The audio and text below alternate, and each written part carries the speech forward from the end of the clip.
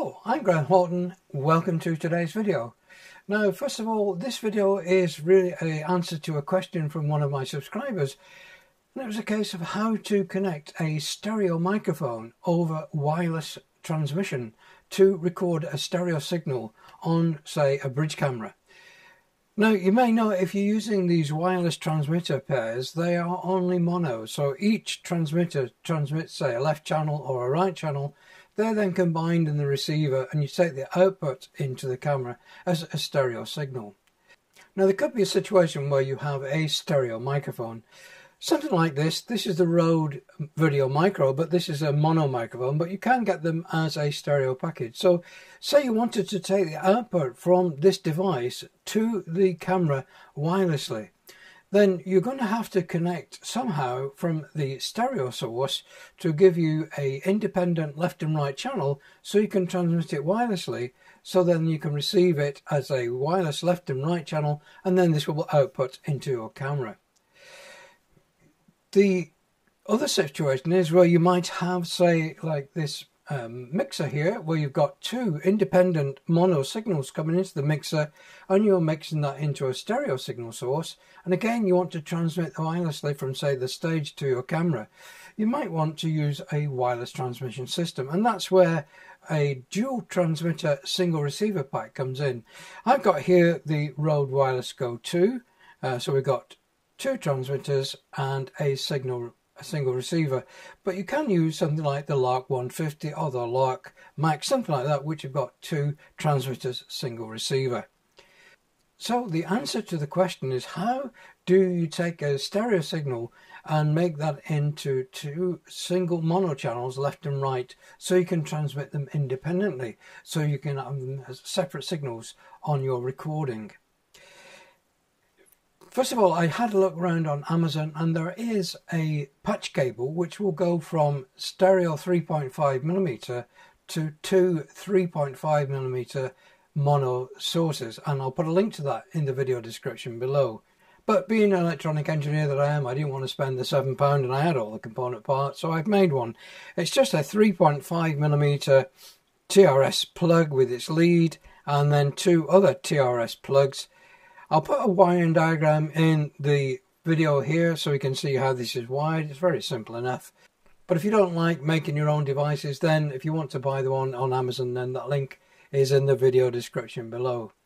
So here on the desk I've got the Tascam DR40, which is a stereo recorder, but I'm going to take a feed from this out into two mono signals. So I've got a left and right hand channel, transmit them wirelessly from the left hand channel and the right hand channel, pick them up by the receiver as left and right hand channels, and then put them into the FZ1000 that's on the desk.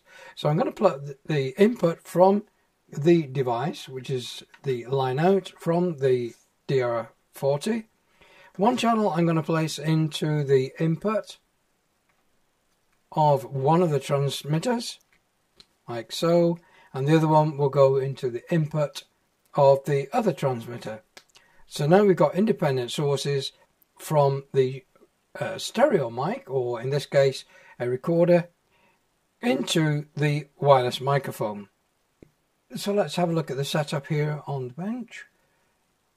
I've got the two transmitters which are now connected via that splitter cable up to the DR40, giving me the stereo output. You can see on the Rode Wireless Go receiver we've got our two channels coming through, and if I just scratch the microphone on the transmitter, you will see we've got independent channels.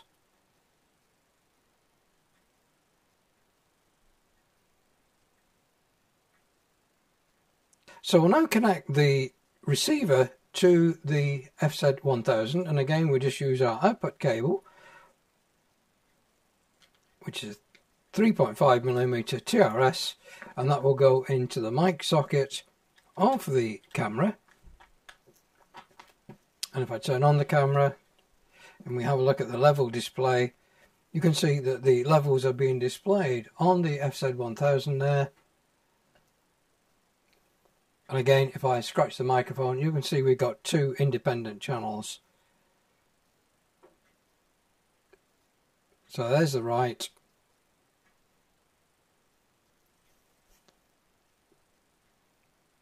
There's the left on its own.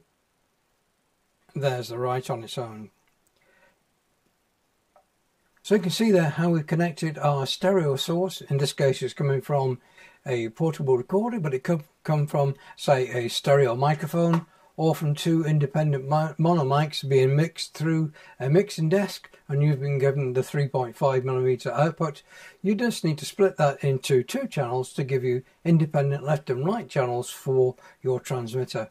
You can see there we've got independent channels for left and right, which are going through as independent channels to the camera, so you can record them as separate audio tracks.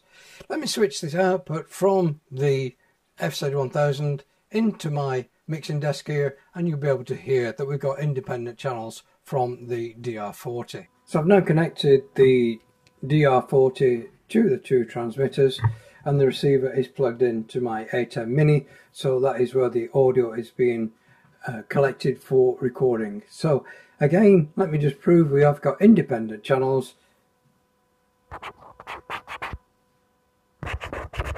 So that way, that's how you can transmit a stereo source signal from, say, a microphone or from a mixing desk wirelessly to the receiver on your camera using two independent channels on the transmitter and receiver pack.